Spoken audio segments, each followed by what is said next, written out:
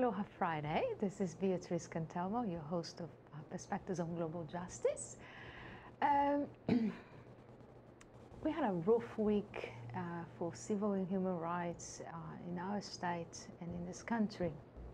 And today we're going to cover a little bit of that. And in perspective, also thinking of Cinco de Mayo to help us digest some of the news that we had. So I think the biggest concern for most Americans this week at a domestic level was the surprising passing on the housing on Affordable Act with Trump Care, which hopefully will not pass at the Senate, and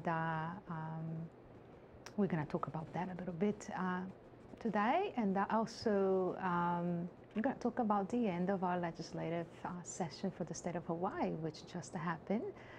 And we have a very special guest with us, which is Davidson. He works here at ThinkTech with us, but he also is the owner of Minerson's Production. So Yin, welcome to our show. Thank you, I'm excited to be on this side of the table. Yeah, and actually, you know what, not too long ago, the tables were turned. Indeed they were, and It's a pretty good show. You can find that on YouTube. See, what did you talk me to? See, you're amazing. You come on one show and then boom, you have your whole sort of thing laid out for you. It's super cool. That's one of the cool things about ThinkTech is someone can come in here, give their opinion, say stuff, talk about the things that they're into, and find themselves with the ability to get that message out more. It's pretty cool. I agree, and I think that it's really nice to be able to be at the other end receiver and to be a little bit more thoughtful about matters that impact all of us, and to hear the perspective of so many different individuals too. So on that note, I know you have a lot on your mind, and that we would like to cover a little bit of what has happened this week with Affordable Care Act. So absolutely nothing happened. I'm a sort of a political junkie. I stay in touch with what's going on. I like to see what our government is doing. It's one of my sort of things. And at this point in my life, I've figured it out, like how this sort of works. And really, what we watched was a bunch of Republicans voting just to look as if they're doing something for themselves, like for their constituents that voted them in. They're trying to secure their jobs, is all it is. You clearly can see that when it gets to the Senate, it's going to change. Nobody has the stomach to take away all of that stuff, all of those benefits from people, the way that this House sort of bill has moved into the process. It's amusing to me, actually. So, it's sort of theater. Yeah. What were your thoughts? I mean, it was a very thin margin. It was like 217 votes in favor of the bill passing to the Senate versus 213.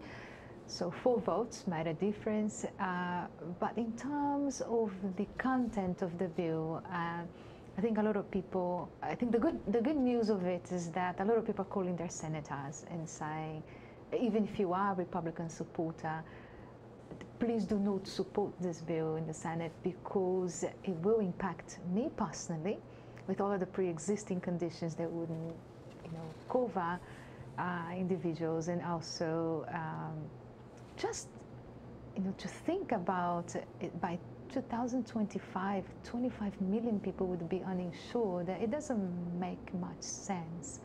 But were there any parts of the bills that you were shocked to hear? No, it's Republicans. It's a Republican. They have all the power.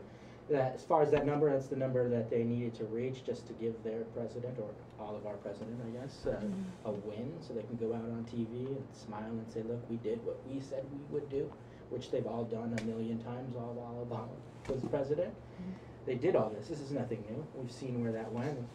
If it gets to the president's desk for him to sign it, it'll be a completely different thing. I suspect that the Senate will do something about it. They'll tiptoe around it and try to avoid making the mistakes that the House did.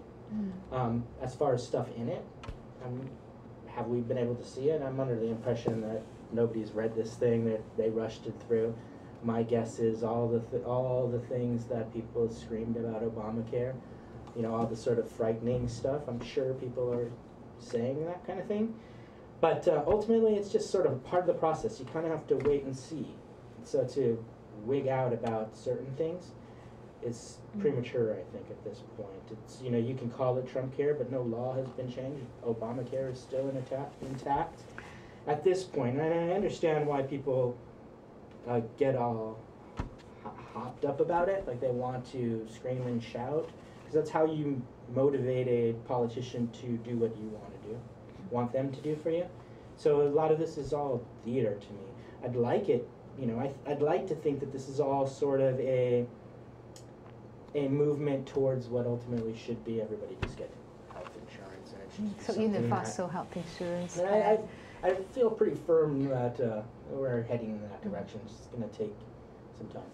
Well, one of the provisions of this new bill that really shocked me, aside from all of the list of the pre-existing conditions, from asthma to HIV to any kind of brain disorder to angioplasty, was rape being considered a pre-existing condition, which if it would go through, somebody who'd be raped would have to choose between seeking medical coverage for that immediate need, because most people have to be screened for STIs, HIV, pregnancy, also the lacerations that occurs during rape is not pretty, not to mention the mental health support that's necessary to recover from such trauma. There would not be really services available to someone who would find themselves in that kind of circumstances, because they would fear not being covered later on because of that pre-existing condition. So I think that even though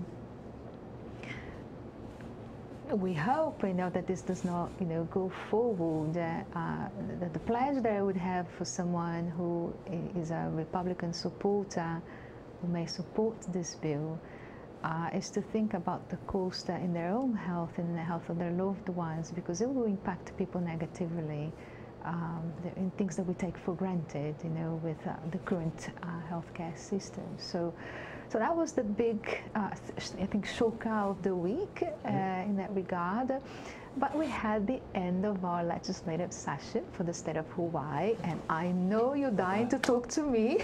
Oh yeah, about I am. some of the bills that were introduced and not even heard, and some of the ones that were heard and killed at the end.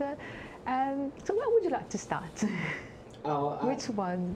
You know, working here, I have the opportunity to hear a lot of the past few days. I've heard a lot of people talking about it, and the rail. You know, I think that's one that I think that's more. Why did our government not really do anything? Like, why did they not figure some sort of solution, which is sort of their job? The idea that they get paid by the taxpayer to do something, and they really didn't do nothing. Like, they didn't come to a conclusion on that or figure it out. How they pay for it, all that kind of stuff. It's all kinds of banter about how they do it. It'd be cool to see them do it. The death with dignity has been an issue that people have been talking about, and its future. I'm hopeful that that something like that gets passed. I've had sort of experience with people being ill and going through hospice and the sort of horrible side of dying, and why I can understand why someone would want to end their lives on their own terms, and they should be. But hopefully something like that will change. Yeah, compassionate care, right. You know, at the end of life. I have someone very close and dear to me right now, my father, who, you know, like, he's so miserable. He's 83 years old. Has vascular dementia. His body is failing him. He really has no quality of life whatsoever, and he's in pain all the time. It's horrible. And it's just horrible. I don't think that, you know, he's trapped in his body and in his mind, and I don't think that's how he wished to spend the last days of his life on earth. And despite all of the efforts, that modern medicine and technology has available to mask or soothe some of the symptoms, the matter of the fact is that we're prolonging his suffering, and it's very difficult.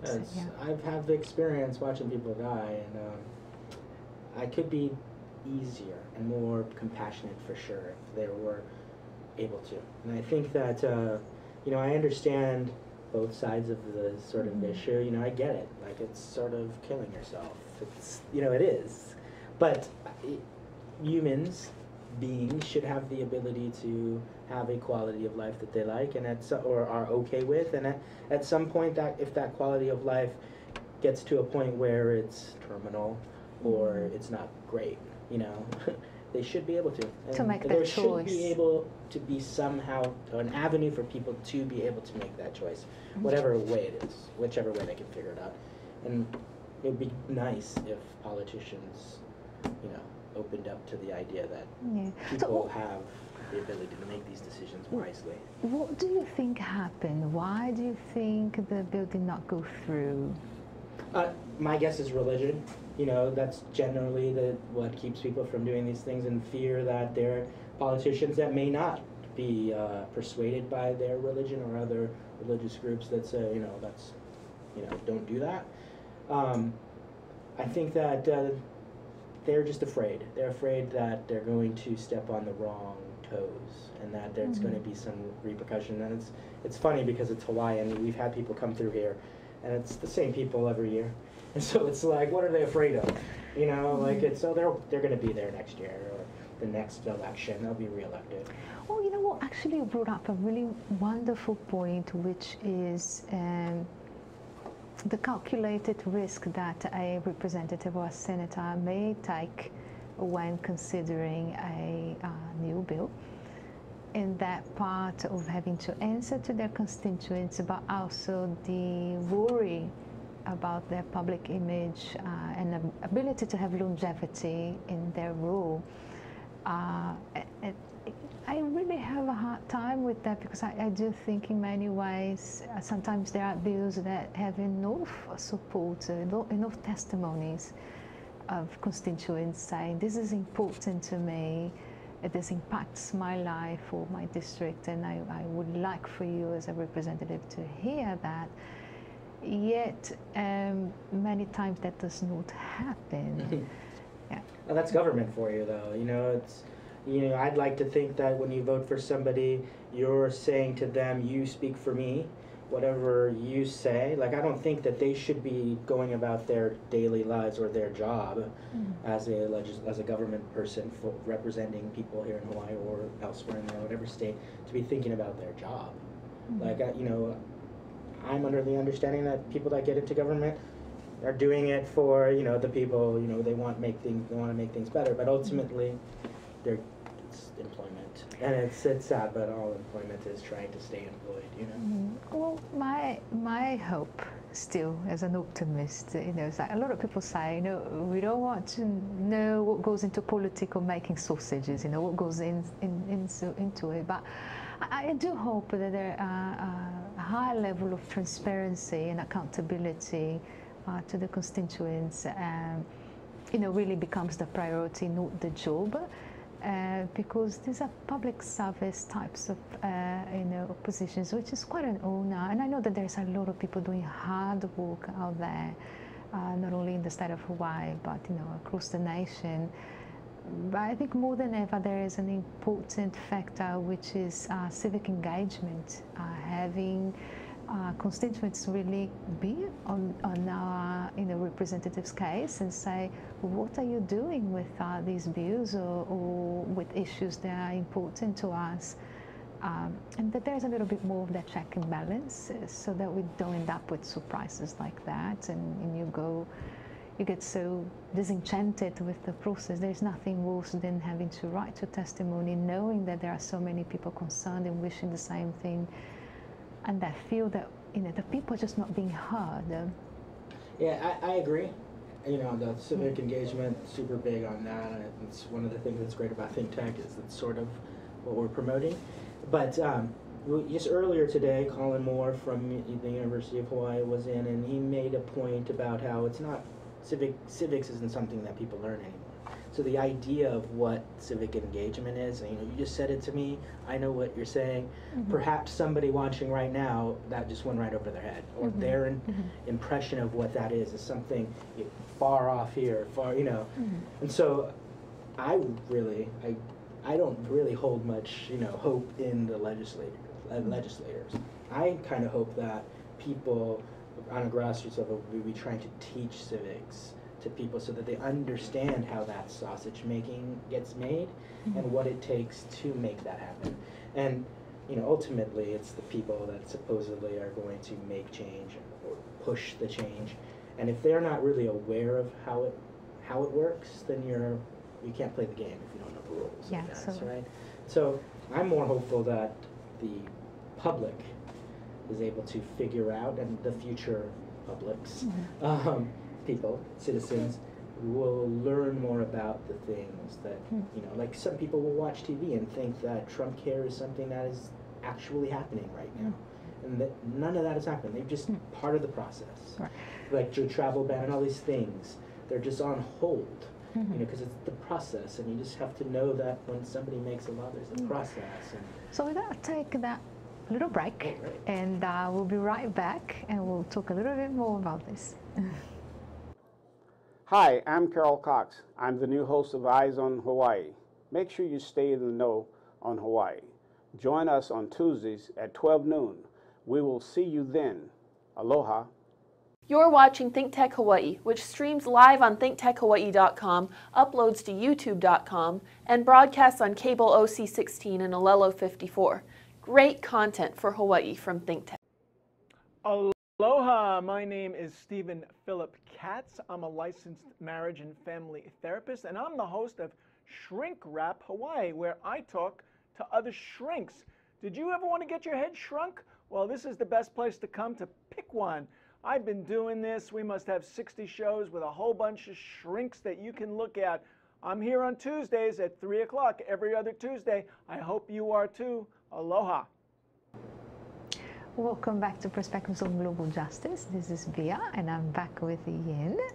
So in our short break that we took, we were talking about a little bit of our hopes moving forward on how to engage our community in the idea of being more civically engaged, and the lack of knowledge that many people have, and also the missing opportunities by not being engaged. And so, Ian, I know you've been here with ThinkTech for a while, and you've seen so many guests coming and going. What do you think would be helpful to like an average adult that was born and raised in Hawaii, who does not really take the time to understand the bills that are being introduced, or how that will impact them? What would the government or all the organizations could do to help engage that individual? Well, one, I don't know if the government really wants to. They'll talk a game, and I think that if they had their way, they probably wouldn't let people walking into their offices. I would tell people to go to the state capitol and walk into an office and I didn't know this for the longest time, that you could just walk into anybody's office in there and just say hey, and put them on the spot. I like to go when I have the opportunity to go into these people's office. I love to bring up sea level rise. It's one of my things, because they don't want to touch it, and you can watch their faces just because they know that they can't talk about those things. So I would say the public should go and get in these people's faces and talk to them and learn from them, and go to their little, their neighborhood board meetings and all that kind of good stuff, so they can hear what people are talking about and you can get a sense of it. And then, make your sort of mind up on it, which... Right. And, when I started to visit the Capitol Move, and it's quite an intimidating process, because, you're going to talk to a, government official, and I used to be so scared that I was going to make a mistake, you know, and then you just start to shake up, and you know your hands are really clammy and cold. But you know, I think as you start reading more, learning more, one of the things that really has helped me over the years have been the ability to connect with your representative at a personal level. So I think, you know, even saying which district you come from, why a matter is important to you. You don't need to really be an expert on a subject, but you know, the way that you interpret a certain bill and how do you bring meaning to that into your life makes a big difference. And also another thing that I've noticed is that a lot of people will go through the whole process and they'll maybe connect with their representative once. But every time that a bill is heard, it goes to a next level. So they need to go back and write a new testimony. I think a lot of people also feel that they have to take time off from work to give live testimony, which is helpful in many ways, but it does not have to be so. You can provide that information in writing ahead of time and it will count, you know, record. The other thing too is that I know most people don't think about doing that on their days off, but they can actually schedule times to meet with their representatives ahead of time and having a face-to-face meeting in their office, and that's what they're there for also. I really would hope that there would be more efforts to work with youth and children to visit the Senate more, the schools. The other day, 2 weeks ago, I actually was at the Senate with Blue Planet Foundation. We had about 600 children from school districts in Oahu coming to learn more and to advocate for green energy, and which unfortunately was a bill that was killed at the very last hour. And what was very fascinating to me was to talk to the children, and they, many of them did never step their foot, you know, into the Capitol or talked to a representative or a senator, and they loved it, you know.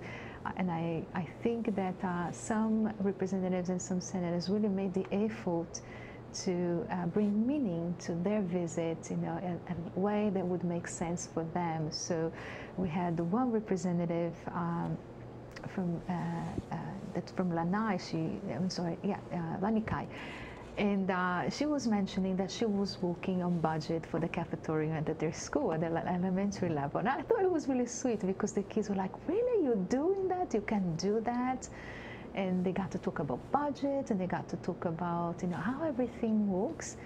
And you have to start young, but it's never too late to get started because our lives depend on it, you know. That's pretty cool. I mean, I'd like to, I like it when companies or groups do those kinds of things, but I personally would like to see the state doing these things and paying for it to bring them in. You know, those children are very fortunate that there's this group that has money that can afford to bring these kids down there and take the time out to do that. But I love it.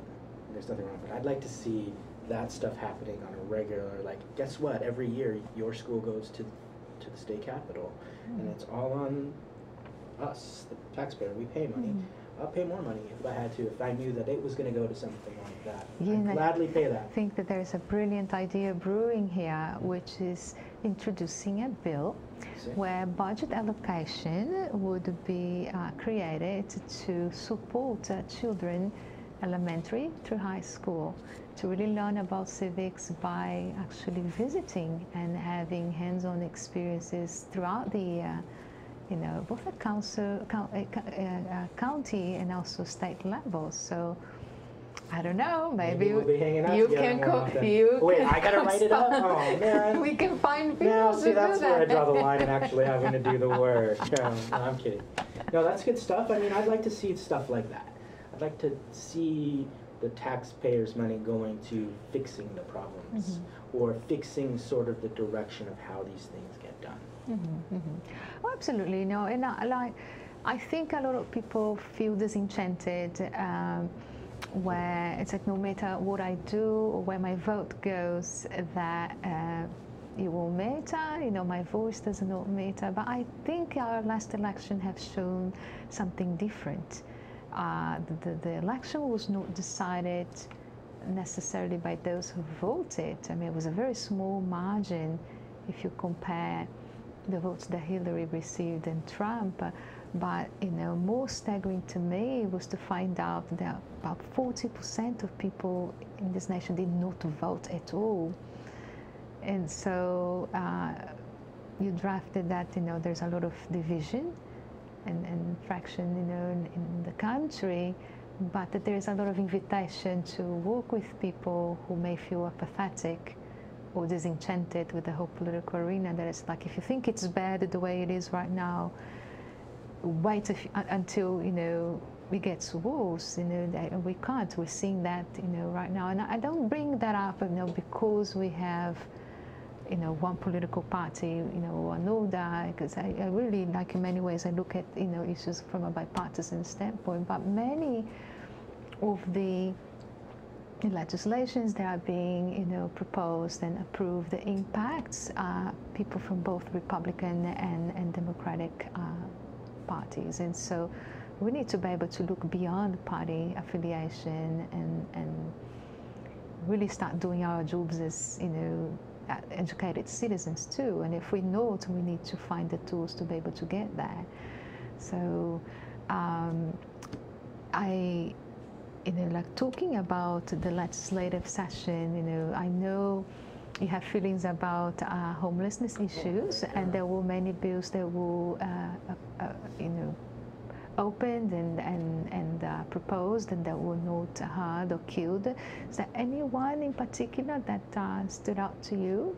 No, I think they're all, that's one of those hot button things. It's like, well, there's a lot, I think, that goes into why they don't really care about homeless people, or why it's always pushed off, and economics, all these kinds of things where they kind of don't count to them, and they're more than likely are going to be people that don't vote, so they don't really matter to them.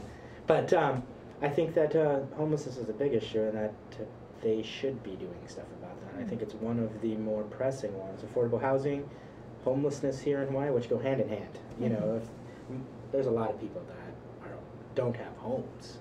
They have jobs, they have children, they just don't have a home because they got all those things, but they can't afford to live here in Hawaii. So affordable housing, so that will be the promise for next year's legislative session, that we bring new bills, for that money to be available, so we can have affordable housing in the state of Hawaii. Well, I can't believe how quickly our show has come to an end. Well, at least today we have Cinco de Mayo. Oh, great! So we can celebrate and commiserate about our kuleana, the privileges and the responsibilities that we have in our state and in our nation moving forward. But I love it. Enjoying a little break. I just want to say really quickly, that's in America, we like to jump on people's sort of holiday sort of things and turn them into big drinking things.